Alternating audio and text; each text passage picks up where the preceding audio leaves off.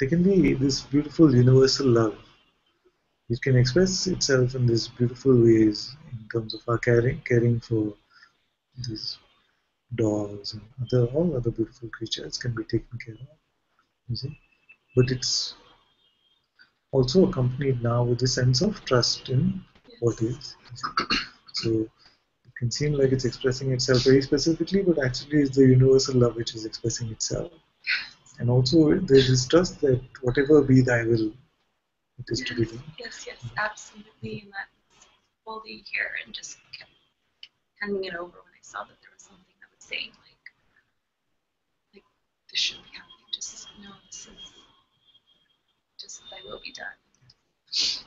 Yes, and also if there's something seen and something, that energy is there, life force is there to make some change about it, to take some steps, and by all means it must be followed like that. No problem in that.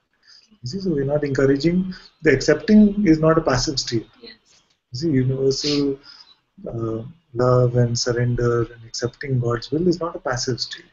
So you find that there's energy for some work to be done from here, there's movement happening through this body, even that is accepted.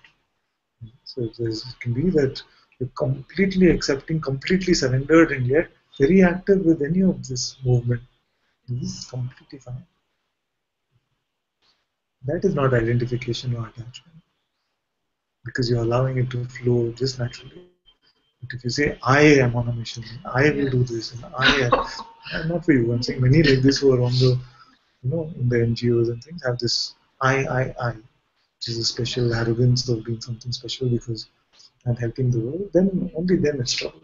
And I think sometimes when tears, I don't know, just feels like they're my kids. It's just hard to see. Also, like that comes simultaneously with trust, and like even if I'm seeing, there can be a seeing that I might be seeing it personally or not actually, but they're not seeing at the same time. So it's like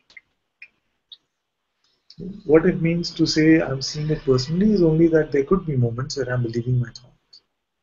Yeah. And although we use this terminology in satsang sometimes, it's just defining that I picked up some beliefs, now they're gone. Nothing to worry about. See, everyone does. Even the sages pick up some beliefs here and there, and they're gone.